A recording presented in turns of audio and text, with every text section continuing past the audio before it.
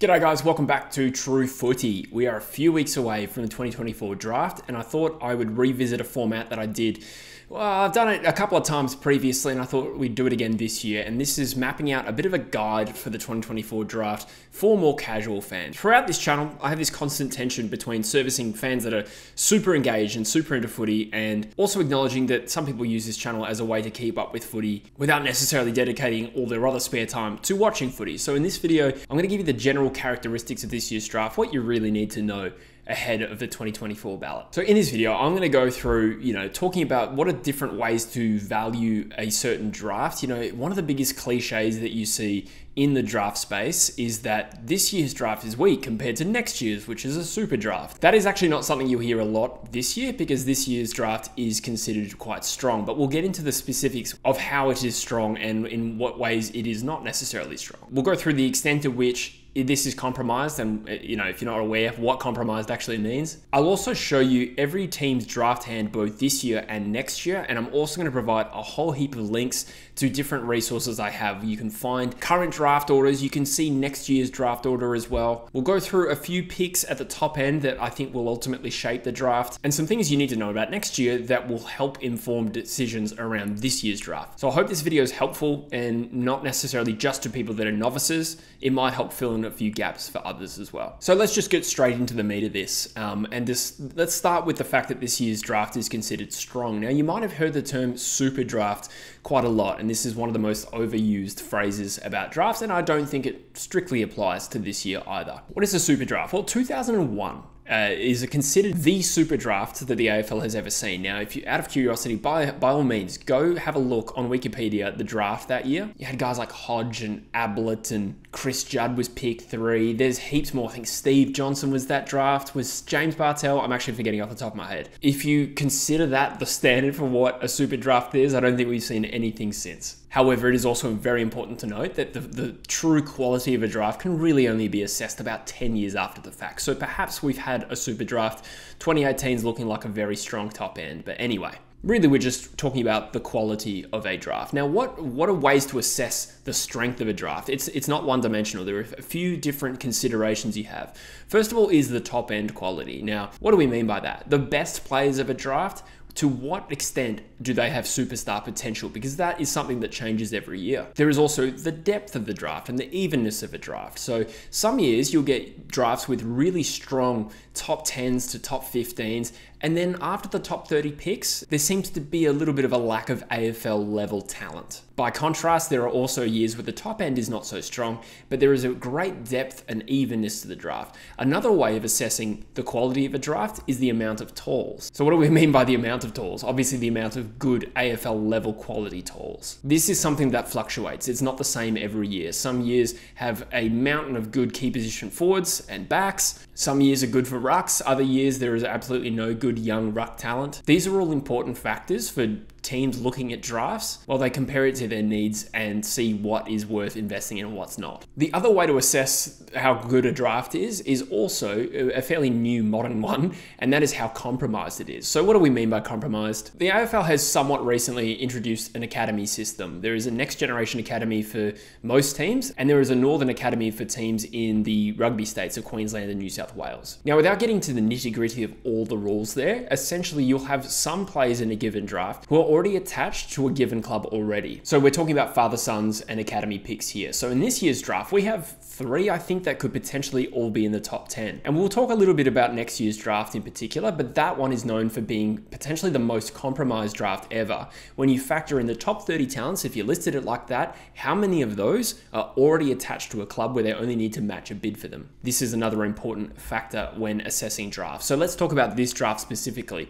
Compared to everything I just said, how does this draft shape up? Sorry guys, just a quick intrusion to let you know that this video is brought to you in a paid partnership with BetterHelp, and they're on a mission to make starting therapy easier. I think there are some misconceptions about the value of therapy, and one of those is you need to have a clinical mental health issue like depression or anxiety before you can seek out therapy. I actually think taking the step of seeking therapy and seeking help is actually a sign of strength and self-awareness and helps prevent problems before they arise. And it does take a bit of courage to acknowledge when you need help and taking steps to improve your mental health. So rather than thinking of therapy as something you use when you've got a diagnosed problem, think of therapy as a tool for personal growth. It helps you understand yourself, you can develop healthier habits. It also provides a safe space to talk. Not everyone in their life has someone that they can go to and express to them what's on their mind. Or perhaps there is someone to talk to, but you don't want to deal with the fear of judgment or perhaps feeling like you're a burden to them. And there's also the fact that you'll actually be getting guided help from an expert, a mental health professional. So as I said, as the paid partner of this video, BetterHelp's mission is to help starting therapy for you easier. Starting the process with them is really easy. All you have to do is fill out a questionnaire, and in most cases, you'll be matched with a therapist within a couple of days. If the therapist that you get doesn't feel like the right fit for you, you can easily switch to another one at no additional cost. They are very careful that the therapists that they get are well qualified, and there's also a customer service team if you have any issues. So if you are someone who is struggling and thinks you could benefit from therapy, click the link in the description or go to betterhelp.com/truefooty. You get 10% off your first month. By doing that, you would be supporting the channel, but you also get 10% off your first month with BetterHelp. Thanks guys, let's get back to the video.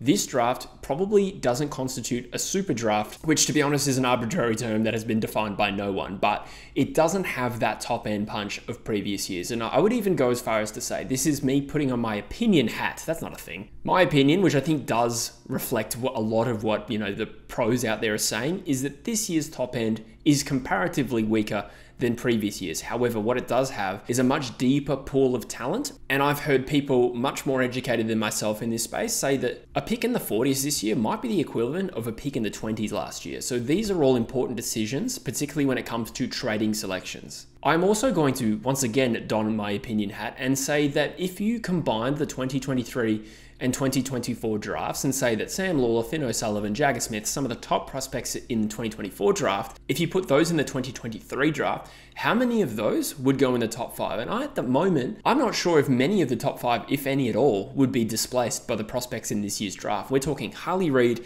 Colby McKercher, Jed Walter, Zane Dersma, and Nick Watson. Now, that's not necessarily a hill that I'm going to die on as far as opinions go, but some of the top players, I should mention Levi Ashcroft, Finn O'Sullivan, Sam Lawler. I'm not sure any of those cracked the top 3 of last year's draft, and I would say there's a considerable talent gap, particularly between Harley Reid and Jed Walter and some of the guys in this year's draft. However, when you look at last year's draft, there seemed to be this clear belief that the top 30 selections, maybe even the top 25, was where the quality was, whereas this year it really evens out a little bit deeper than that. And by extension, picks 40, 50, 60, they're still worth taking in this year's draft, where in some years, you see clubs stop taking selections early. A classic example of this is Melbourne in 2023. They traded pick 14, pick 27, and pick 35 to get up to pick 11. So they will hold simply pick 6, 11, and those were the only selections they would take in last year's draft because that's where they thought the quality was. It seems less likely that you're going to see teams do that this year when there is a much greater spread of talent. I will also highlight that this year is pretty strong for talls. Now, you probably won't get too many talls in that top 10. Luke Traynor was a prospect that seemed like he could go top 10,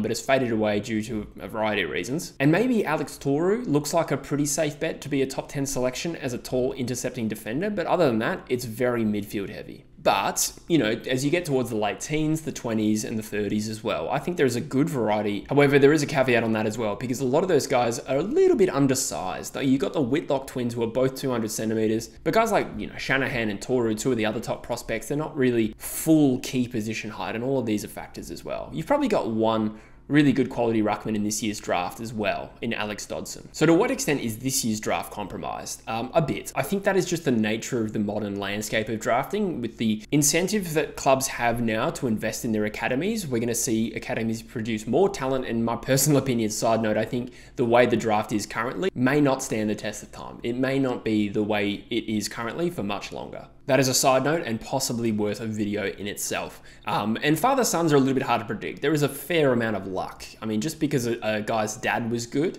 doesn't necessarily mean his son will be even a footballer, let alone a good one. But we've seen a really bizarre trend of real top end selections. Did Sam Darcy go pick 2? Nick Dacos pick 4. Will Ashcroft went pick 2 or 3 and probably could have gone pick 1. Levi Ashcroft could justifiably be pick 1 in this year's draft. But we have 3 players in the top 10 that are already attached to clubs. We've got Levi Ashcroft, who will go to the Brisbane Lions in the first couple of selections, you'd think. Isaac Kako may go in the top 10. That seems to be the group think right now. Leonardo Lombard, same, probably in that top 10, albeit the bottom end of that top 10. You got a couple of Camperiolis. So when we get the draft order up, if you're unfamiliar, I'll show you every pick that every club has in a very clear way. You'll see that Carlton holds like 3, 38, 63, 68, 69. So all of these are obviously lining up to match bids for the two Campriolis, and they may go picks 30 to 40. It's unclear at this stage. There's also Sam Marshall joining the Brisbane Lions. So that's a healthy dose of the top end talent already attached to clubs. And we've got a club in Brisbane who get one of the best players in this year's draft, potentially the best if you believe Cal Toomey, who ranks him at number 1. They get him in a year where they won the premiership. But anyway, this is not the time for that. And for the record, I actually like the father-son quirk. I just think it is a bizarre result. So let's segue into showing you every team in the league's current draft hand. Now, I will actually post a link to this in the description. Every year I use this guy, Law, on Big Footy as a resource. He updates it in real time and did a great job of updating it through the trade period. So if an actual pick swap happens between now and the draft, this will be updated pretty soon, I'd imagine. So yeah, the link for that will be in the description of this video, but without going through absolutely every pick, this is ordered by the total value of each of these picks. They're all assigned a points value, which only matters if you are matching in a bid for an academy or father-son player. So I don't need to get too caught up, but it gives us a rough guide as to who has the best hand in the draft. And surprise, surprise, Richmond hold the best draft hand this year. If you follow the trade period, you're already aware of that. By contrast, you got Geelong, who traded 17 and 38 to get 45 back for Bailey Smith, and they're not really a big factor in this year's draft. So as a side note as well, I've made a few videos so far, and I will continue to do so around teams who could really shape this year's draft and really shake up the order away from what is currently just a pure ranking of talent, from 1 down to 50, is going to be very different to the way the actual draft plays out due to clubs' various list needs, but also the fact that some teams hold multiple selections and might want to diversify their options. Again, I've done specific videos on Richmond, St Kilda, Melbourne, and potentially I'll do one on North Melbourne as well. Now, North Melbourne don't currently hold multiple selections in that top 10. However, they are a team that will be one to watch in this space because they pretty much are outspoken about needing talls. And at pick 2, they could absolutely draft a tall, but the expected top handful of picks are all midfielders. So they have the choice of drafting a tall earlier than expected or trading that pick for 2 later selections and getting 2 talls. So these are all factors here as well. And as I said, you can find my thoughts on each individual team, Richmond, St Kilda, Melbourne so far on this channel. Now let's take a little bit of a look at 2025, and this is relevant for this video as well and relevant for this year's draft. So I will get up the order that you can see there. At the top, we've got a club in West Coast who is invested heavily in the draft in general. This may have been out of their control a little bit because Hawthorn only had future picks to trade for Tom Barrass, but also there is a suggestion that West Coast are loading up those picks for a big trade target in Chad Warner next year. But as you can see, Gold Coast hold a stack of first rounders, and this is relevant as well because they potentially have next year's #1 draft pick in Zeke Hewland. So they're very well set up with picks in that space. You've got Essendon who hold 2 first rounders. I think personally, there is a good chance Essendon trade one of those picks back into this year's draft. So like I said, you can find the link to the 2025 mapping out of all the draft picks also in the description of this video. What do we need to know about it? Like I said, they say it might be the most compromised draft we've seen in our entire time watching the draft. It is also considered shallower, but with a better top end. Now, there's a big caveat on what people say about a draft 12 months out, because things definitely do change. However, the current assessment, from what I can gather, shallower, doesn't have the depth of this year's draft, but the pointy end, the top end prospects might have a little bit more upside than some of the guys expected to go in the top handful of picks in this year's draft. I've also heard next year is pretty good for talls as well. So that comes into clubs thinking if they think they need to draft talls in this year's draft. If there is a knowledge that next year has a very strong talent pool as well, there's not necessarily as much urgency. One important thing to know about next year's draft as well, like I said, it is heavily compromised. The exact nature of how compromised it is it's a little bit early to really forecast that. But we're seeing a rule change around the way clubs are able to match bids in next year's draft as well. That is match bids on their academy or father-son prospects. So at the moment, like every pick, I think up until like the 70s, has an attached points value. That is now being dropped to 54. So only selections in the first 3 rounds will hold any points. This isn't just relevant to teams trying to match bid for academy players, because we can see over time, clubs can trade later picks to move up the draft order with teams that hold academy prospects. So there is a mutually beneficial relationship there. You just got to be the right team in the right place with the right picks to trade with, say, a Brisbane Lions or a Gold Coast Suns in next year's case. So it could still be beneficial for clubs to hold picks in the top 54 of next year's draft to be able to trade with a Collingwood as well. Collingwood have Tom McGuan, who's expected to go in the first round of next year's draft. And that also justifies the decision to trade 2025's first rounder. So all this is good knowledge to know as well in terms of anticipating which teams are likely to trade into this year's draft. Now, teams such as a Gold Coast or a Collingwood, for instance, those are the 2 off the top of my head, that know they have top prospects in next year's draft, they are less likely to trade picks in next year's draft into this year's draft because that would just make it harder for them to accumulate points next year. Now, earlier in this video, I did highlight Essendon as a team I expect to trade into this year's draft. It's not a given, but this is more or less my opinion. But what they can do is once a bid for Isaac Kako, their next generation academy player in this year's draft, comes through and they absorb all their later points, they can trade one of their 2 first rounders from next year into this year without fear of it being absorbed because the Kako bid has already happened. There's also all sorts of pick swaps that they can do up until the draft because they hold 28 and 31. They can trade those into the future so they don't get absorbed and then trade them back in real time. It gets a little bit messy trying to predict that, but I do think Essendon will be doing something in this space. It's also worth acknowledging that because of everything I said about the strength of this year's draft, there will be a premium placed on 2024 picks. So if you're trading a future pick 30, that might only be worth 40 in this year's draft. For 2 reasons, it's considered quite strong. And secondly, there's always a premium you pay when you're trading into the present because you've got to incentivize a team to trade into the future. So that is my attempt at mapping out everything you really need to know about this year's draft, save for the fact that I didn't analyze any particular prospects. However, I am doing my best to do that at the moment, and currently on this channel, you will see that I've got a playlist where I do a profile on each prospect, some of the top prospects in this year's draft. I'm aiming to get it out daily until the draft. Just a 6-minute video on each prospect individually, also doing mock drafts and things like that, and analyzing teams up until the day as well. So I'm doing my best, but I want to make it clear, I am not a draft expert, and I don't know if I've ever really positioned myself as such. I just want to make that clear. I will always position myself as a really engaged fan who's trying to make helpful content for other people. I've been doing footy content for about 7 years now, and the landscape of YouTube in particular has changed. And a few years ago when I started making draft content, I found that there wasn't a lot of awareness out there. And nowadays there seems to be more draft knowledge and awareness from the average punter than ever before. So perhaps maybe the value I created a few years ago is not the same as it is now. But I'm just trying to make engaging content for you and try to be helpful. However, I also want to acknowledge a few other resources that you can definitely use